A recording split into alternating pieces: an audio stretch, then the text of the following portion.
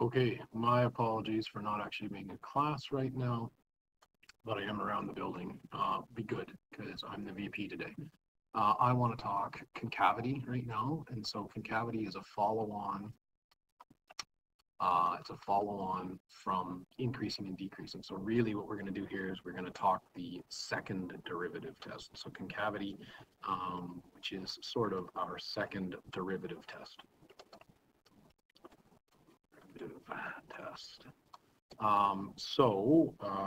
What is today? Today is March 24th, I guess, for when you guys are going to see this. March 24th of 2022. Yeah, so let's talk concavity. So if you recall,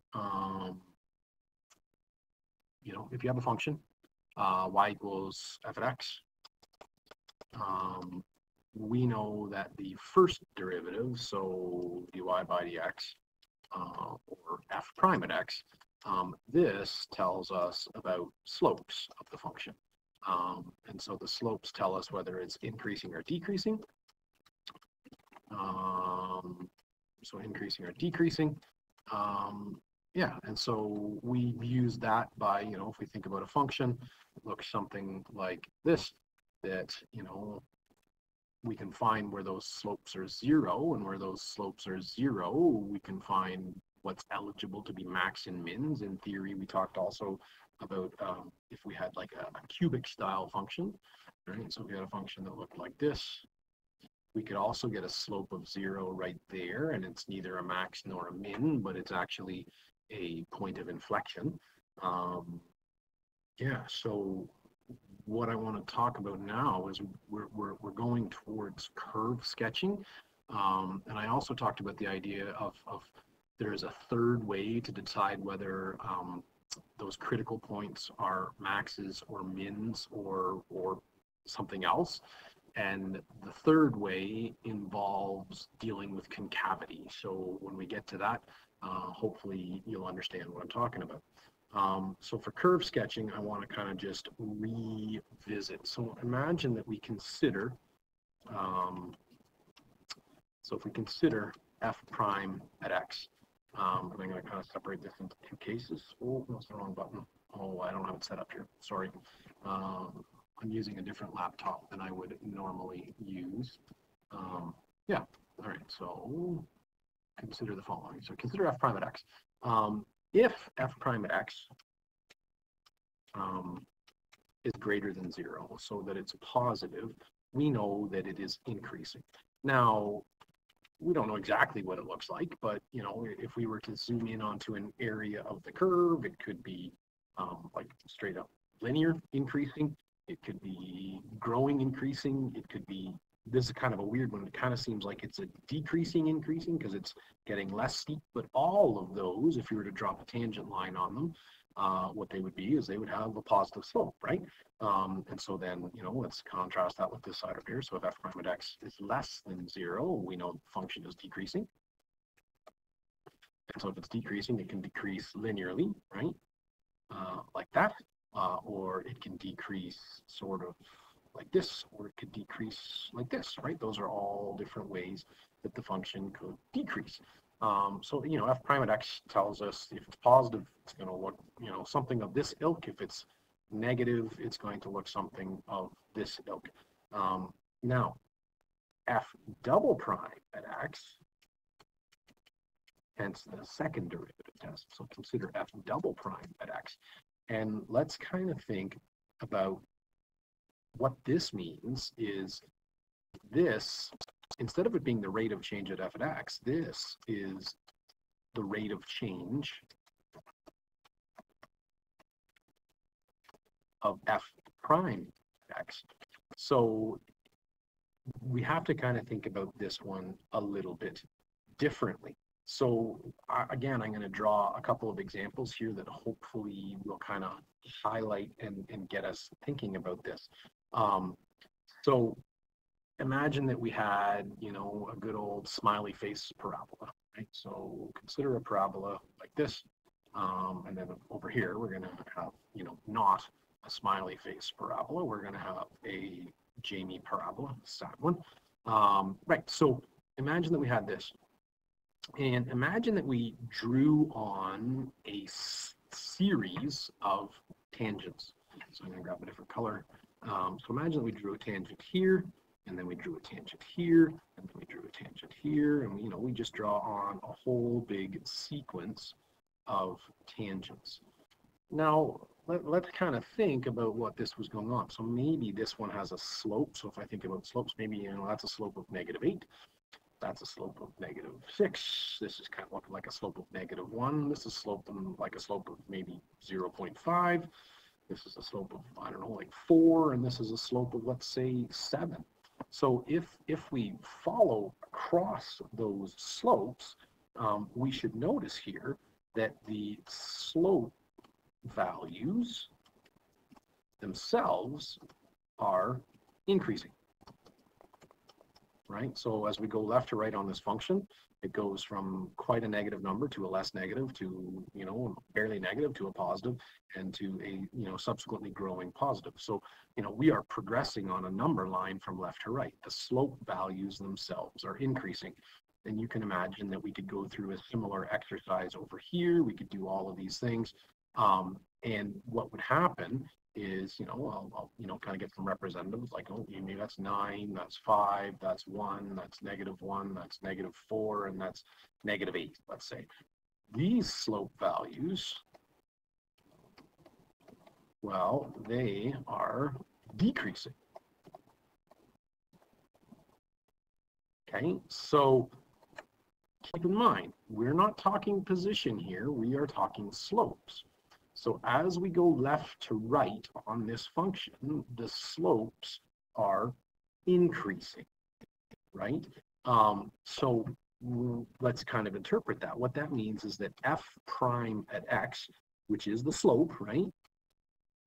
F prime at x is increasing. And since f double prime at x is the rate of change of f prime at x, what that means is f double prime at x is positive because the rate of change is increasing on our slopes. That means that f double prime at x is positive. The follow on here, the natural conclusion is that f prime at x here is decreasing. Okay, which means then that f double prime at x is negative. Which is kind of cool because, if we just think in isolation, right? Like if all I think about is this chunk right here, right? Like if I'm only exploring this piece, that whole thing, right, inside this entire, I was going to say square, but rectangle-ish, the slope itself, slopes are negative, right? In that whole box, it's decreasing that whole time. However, the slopes, while being negative, are actually increasing. So even though the function is going, down, I'm kind of motioning air quotes here, the function is going downwards, the slopes themselves are actually getting bigger. So the second derivative would be positive, okay? And, if I look over here, I should have used a different color, whatever. If I look over here, these are all, so maybe I'll say it like that so I can tell, these are all slopes are positive, and f double prime at x is increasing because our slopes are increasing. So the slope itself being either increasing or decreasing doesn't necessarily, or not necessarily, it doesn't at all indicate what the sign of the second derivative is, right? Over here, right, like in this area here, the slopes are all positive, right? So these are m value is greater than 0. That's a terrible 0. Let's get rid of that guy. That wasn't how to get rid of it. I don't have these keys set up. The slope is greater than 0, but they're getting smaller as we progress left to right. So that means that the second derivative is negative. So even though the slope is positive, the second derivative is negative.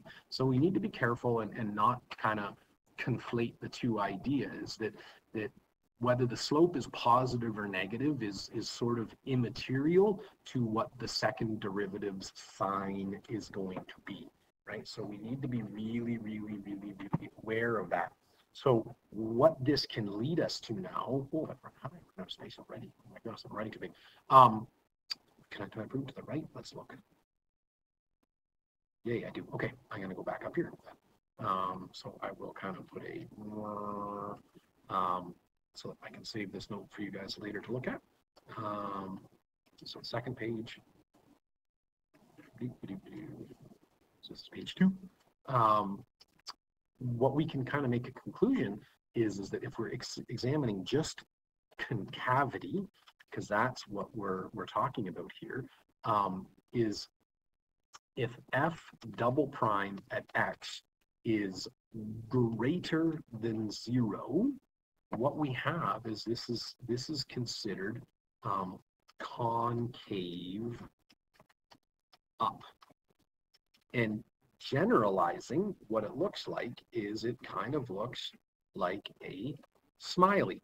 Okay, it's positive, and so we have a concave up, right? Whereas if we have that, oh, I hit the wrong freaking button again. Dang it. If we have a, do I still have silver on the color? There we go. So if we have f double prime at x is less than 0, what this is it's going to be that it is concave down, and it is going to be a frowny, right? So concave up is going to be smiley, and concave down is going to be frowny. And it's important that, like, it's the concavity, it's kind of the curvature nature of it. It's important because, you know, again, don't be confused by the slope. Like if we just look over here, right, like in this area here, the slope is negative. Here the slope is negative, 0, positive, and here the slope is positive. That whole thing is concave up because it's, you know, it's got the smiley nature to it. So if I'm going to kind of generalize it, it concaves up. Whereas over here, again, we have a positive slope going into a 0 slope going into a negative slope, right? So we have all the different, you know, possibilities of slope from positive to 0 to negative. But this guy is going to be concave down because it has a frowny nature to it. Now, if f double prime at x is 0, right? So we had f double prime at x is positive, it's concave up. F double prime at x is less than 0 or negative, it is concave down. When f double prime at x is equal to 0, more often than not, but not always, we usually have a point of inflection.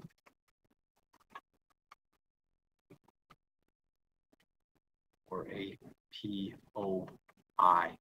Okay, so an example of that was if you think about a cubic, right?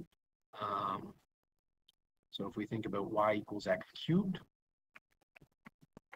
and we, you know, do our best diagram that we can of y equals x cubed, it's going to look sort of like that, this, right?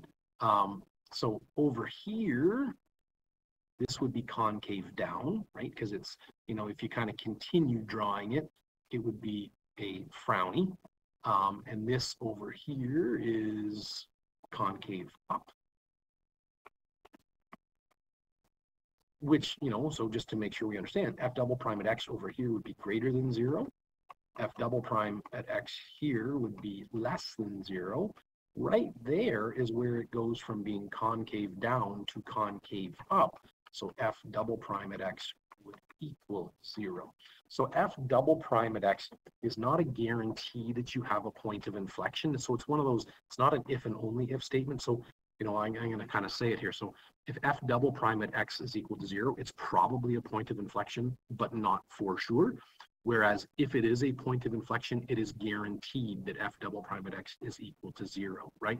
So this f double prime at x is a superset that includes points of inflection, but points of inflection are always going to have f double prime at x equal to 0, but not all f double prime at x equals 0 is going to be a point of inflection. So I want to offer that counter example right now. So how could f double prime at x be equal to 0 and not be a point of inflection? Well, consider the following. So consider the function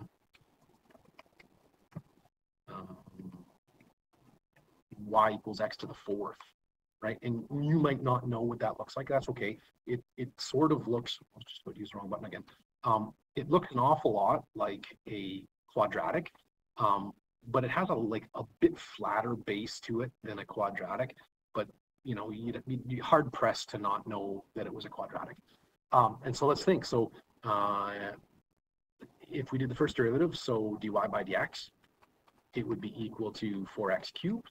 And then if we did the second derivative, so d2y by dx squared, it would be 12x squared. So if I set that equal to 0 and solve, right? So if I did, I'm going to let d2y by dx equal 0 to find POIs, or eligible POIs really, because we don't know for sure they're going to be.